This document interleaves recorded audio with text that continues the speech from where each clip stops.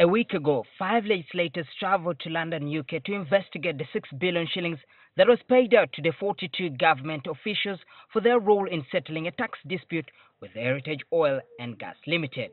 The MPs met with lawyers from Curtis Mallet, the international law firm that represented the government in the arbitration case in London. The lawmakers found out that a sum of 14 billion shillings was meant to pay the Ugandan government as costs haven't been paid to date. According to sources privy to the case, the MPs who travelled to UK were seeking to understand the role that the UK team played in the oil case. Some of our sources revealed that the lawyers who represented Curtis didn't provide the MPs with evidence such as receipts of payment to acknowledge the transaction. The MPs also learned that the owner of Curtis Mallet law firm only got in touch with government through Skype. The legislators on the Committee of Statutory Authorities and State Enterprises will interview President Shs14 as the last witness in their probe. They will then take a retreat to write their report, which will subsequently be tabled in Parliament for debate. More research all NTV.